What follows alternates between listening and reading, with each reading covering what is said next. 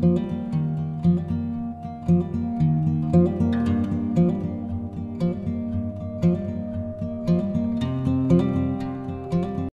everyone, welcome to the next session of finite element analysis.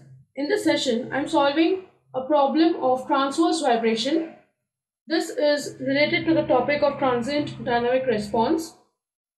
Let's start. Find the two natural frequencies of transverse vibrations of a beam fixed at both ends as shown in the figure below. Use consistent mass matrix. So what mass matrix I am supposed to use is already mentioned in the question, so I need not choose.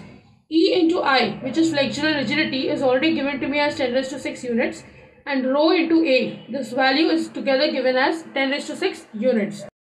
You can see here the length is given as 1 unit. It is fixed at both ends. You need to understand that when a beam is fixed at one end, what you see is an axial vibration. But for vibration to take place in the perpendicular direction to the axis of the body, obviously both ends have to be fixed. Only then you can see this kind of a motion. I have already solved the numerical on axial and transverse vibration using ANSYS. You can go and check those videos. You will get a clear idea of the mode of frequency or the way the body is going to vibrate, and it will help you understand the concept very clearly. So we'll start solving. My first step is discretization. I'll draw the beam. Both ends are fixed. Let me divide this entire body into two element form. So I'll have one element here, and this is my second element. This is node 2 and this is node 3. These two will have same length, equal length, 0.5 unit each. Next I'll go to my step 2, which is development of E.M.E. So this is the E.M.E for the beam which is under transverse vibration, considering consistent mass matrix. Now we will solve for element 1. For element 1, the value of He is H1, which is equal to 0.5. And I know E into I is given as 10 raised to 6. Also the value of rho into A is 10 raised to 6 units. So I am going to substitute all these values in this equation. I first have a 10 raised to 6 common from both these terms. And here this is 2 upon He square. So when I solve it, I get 16. And then I'll write the rest of the terms. Next I'll have minus omega square. This rho into A I have already taken out. So He upon 420 is what remains. So here I'll get 840. And then when I multiply He with all the terms inside, I get, now this closes here. And what remains is V1, V2, V3, V4 raised to 1 is equal to Q1, Q2, Q3, Q4 raised to 1. Now I am going to multiply the 16 inside and divide these terms by 840. So let's see what I get as the matrix. So this is what I obtained. Now as we have already drawn the discretization diagram, that element 1 is between node 1, 2. Now this 1, 2 are the nodes, but here we have to mention the degree of freedom. That is 1, 2, I'll have 3, 4 and this is 5, 6. So in transverse vibration, it's not a very simple matrix. Here I am going to have a 4 by 4 matrix each. So here I'll have 1, 2, 3, 4, 1, 2, 3, 4. These are indicating the degree of freedom of the body. 1, 2, 3, 4, 1, 2, 3, 4. Now I'll go for element 2. Now if you look at element 2, it is exactly similar to element 1. So whatever I have written in this matrix, the same thing can be written for element 2, except the node numbers are 2, 3 for element 2, which means the degree of freedom is 3, 4 and 5, 6. So after writing this entire matrix, I should write the degree of freedom as 3, 4, 5, 6, 3, 4, 5, 6. Let's jot it down. So I'll mention here 3, 4, 5, 6. 3, 4, 5, 6.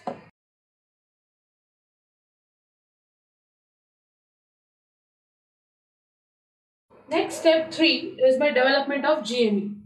You can see in the discretization diagram, there are total 6 degree of freedom. So my order of GME will be 6 by 6 matrix. Now from the E.M.E, I note that there is a 10 raised to 6 common. Each matrix will be a 6 by 6 matrix. So be very careful while forming it. Now this which you see is the first one. So I will be placing 1, 2, 3, 4, 1, 2, 3, 4. and then 3, 4, 5, 6, 3, 4, 5, 6 in its corresponding place. So this is the first matrix that is formed. You can see here 3, 4, 3, 4. This matrix is common to both the elements. So there is an addition which has been performed here. Next, I have minus omega square as a common term, and again I'll have a 6 by 6 matrix. And here I have V1, V2, V3, V4, V5, V6 is equal to Q1, Q2, Q3, Q4, Q5, Q6. So let's place these values now. So this is my GME obtained. Now I'll write the boundary conditions. If you look at this diagram, node 1 and 3 are fixed. So there will be no deflection and slope at the first node. So I'll write down 0 and 0 here. Node 1 is fixed. Same way V5, V6 is 0. I'll write node 3 is fixed. Now since these are 0, these have to be question mark. And these two I'll take as 0. This is called as balancing of secondary variables. So these two will become question mark for me, that is slope and deflection at node 2. Now if V1, V2, V5, V6, so many of them are 0, then I can easily neglect my first row, first column, second row, second column, fifth row, fifth column, and sixth row, sixth column. Similarly, I can do it for this matrix.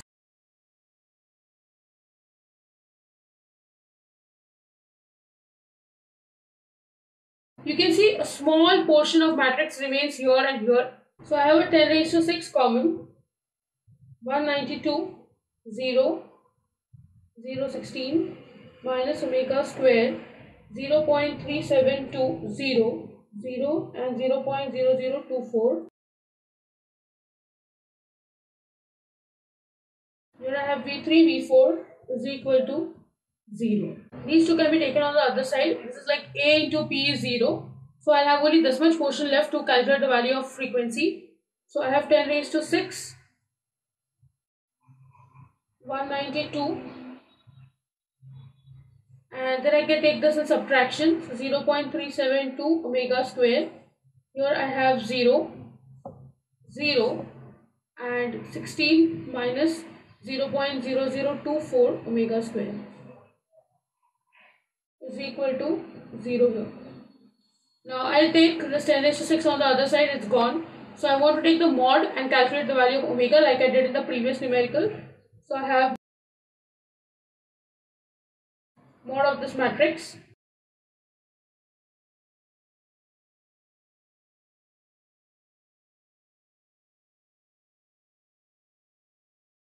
Now I'll cross multiply and calculate the value of omega.